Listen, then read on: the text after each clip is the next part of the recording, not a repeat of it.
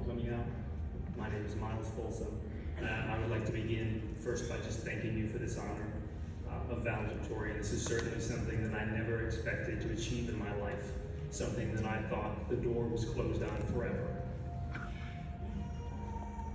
Now, I do wish to congratulate you for your achievements, but I also wish to welcome you. I wish to welcome you to the beginning of your lives, the beginning of a whole new set of endeavors, passions, loves, and desires that you're going to find in the coming months and years, that you're going to find through the lens of the education that you've been given here in this community.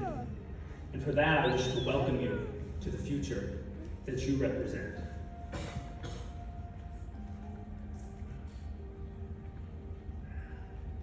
The juice was worth the squeeze, huh? What a time it has been for all of us. I remember when I first got here, being assigned Aristotle and banging my head against a volume that was maybe this big because I just could not comprehend the clarity of someone's thoughts, such complex thoughts. And I had to read it 5 times before I finally understood it.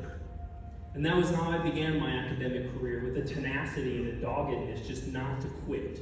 And it was with that same passion and drive that I continued my academic career. And luckily, unbeknownst to me, it put me here on this platform today. Again, a place that I could have never guessed. I'd say over the course of our 4 years, and for some of you too, we have been introduced to a world of people in a world of knowledge. A world of knowledge that spans thousands of years.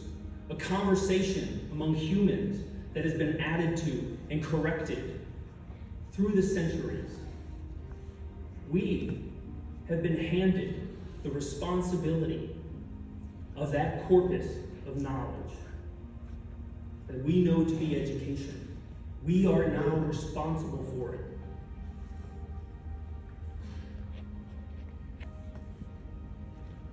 We are now the academics and scholars who shoulder the burden of precedence and push back against the brutality of baseness in our world.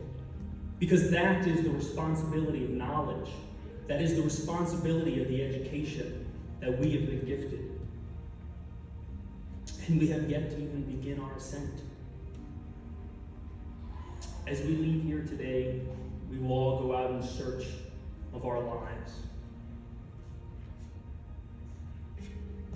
And I search for it in the eyes of the disadvantaged, of those who are beaten down and trodden. For it is in their salvation that we will find our own salvation. And in healing the rest of humanity, we will find the fulfillment of our own lives. The purpose of knowledge is not simply for attainment, but its application. And the application is never done alone. It is done in community with other human beings, actively, on a day-to-day basis, as you share that communion and love with one another. It reminds me of a Hoosier, some of you may know by the name of Eugene V. Debs from Terre Haute. He was a Labor Party leader in the early 20th century. Now, why I bring him up is because of the courage that this man displayed. And surely you can think of other examples of courage. But he was put on trial for his refusal to advocate for the war in 1918. And that man had the courage to stand before the United States Supreme Court and say, while there is a lower class, I am in it.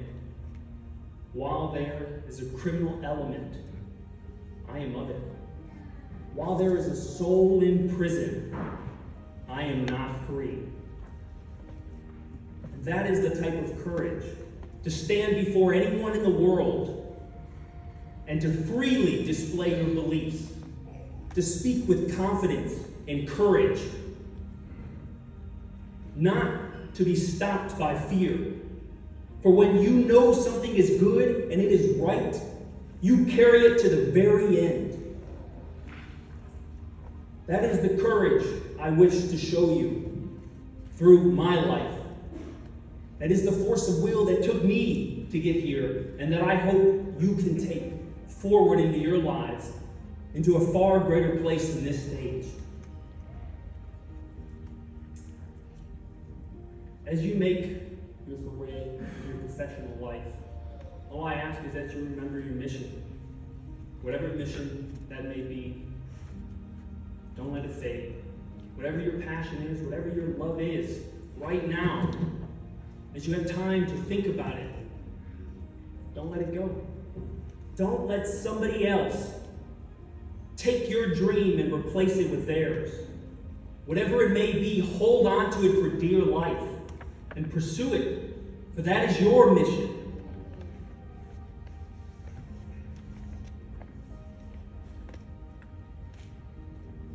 And don't ever let the little things go. Too often, you'll see something that's wrong, and maybe you'll let it go. It's a small thing. But as soon as you do that, the large things somehow find a very clever way to get small. And then you begin to overlook them too. You must keep a constant vigilance of the world and of yourself walking forward. I don't ask anything easy of you. Leaving here, I would hope that you would find the hardest thing in the world for you to accomplish, and that you would spend the rest of your life trying to accomplish it. And if you did accomplish it, I would hope that you would find something else and you would keep running. Dream big. Believe in yourself. Believe that you can do anything you want to. Look back at history. Anything that ever happened, you can do. You are not limited by anything but your own mind. And I would hope, standing here today, speaking this truth, you would believe it, because I have performed it.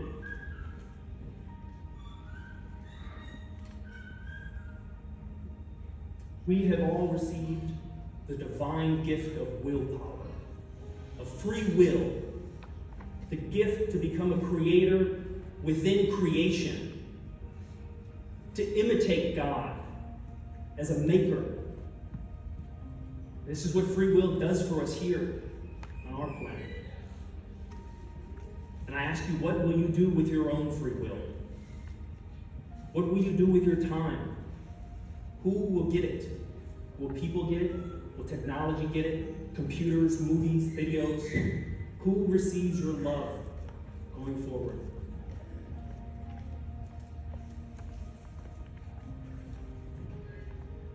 Briefly, I'd like to share my dream with you. I wish to build a prison, the most humane prison in the world. Perhaps that is far beyond me. It is quite a big dream. But whether I complete it, or someone after me completes it, or the idea is found in a book 700 years from now, and another man completes it, I am fulfilled in pursuing that end for the rest of my life, knowing that someday that investment will turn around and it will pay off.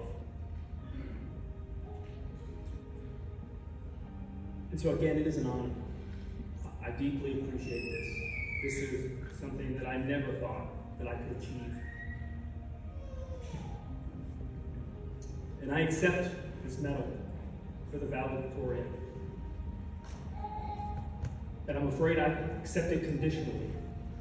I accept it not on my own behalf, but I accept it as a symbol for all the underdogs in the world, for everyone who thinks that they can't get up, that the door is shut, and that life is over. I accept it as a symbol for them so that they may know a ray of hope in the darkness. And I tell you, when that prison is built, whether it is in 10 years or 500, I'm going to make sure that the cornerstone of that edifice rests atop of this medal so that no one ever mistakes the community of love that gives humanity back to those who have lost it. Thank you.